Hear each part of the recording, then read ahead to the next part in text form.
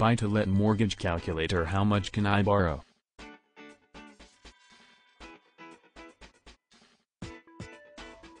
Buy-to-let mortgage calculator. How much can I borrow? The amount you might borrow from purchase for the mortgage depends primarily on the rental rate you obtain. These purchases the inflation calculator, which gives you an insight into how much you should afford mostly based on your estimated earning. It is easy to decide how often they believe borrowers would happily lend you in the buy-to-let mortgages. What is buying-to-let mortgage? The buy-to-let term was introduced as a mortgage that exclusively offered to individuals that invest in property. While you intend to rent an apartment, most lenders choose to stop paying a regular residential mortgage on the lease. These are vital instruments for experienced developers and novice landlords seeking to penetrate the rental real estate business. Most don't have the right to pull it out. These kinds of mortgages are often costlier or need approximately 25% and 40% investments than traditional hypothecs. Buy-to-let mortgage calculator. In the UK, the purchase-to-let mortgage values are based on the loan-to-buy and the term of the mortgage agreement. The lowest buy-to-let mortgages are 60%, and even the smallest contractual obligations with the shortest loan-to-value.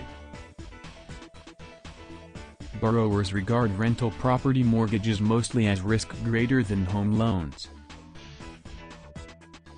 In total, borrowers would be expected to earn at least 125% or perhaps even up to 135% of their monthly repayments.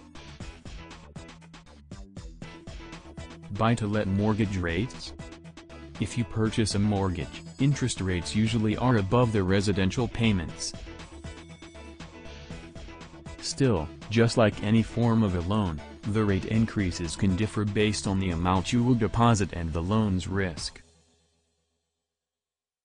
Many lenders choose a straightforward calculation that depends on their estate's mortgage payments to assess how often they borrow. The prices and charges respectively fixed and floating borrowing loans up to 75% loan-to-low.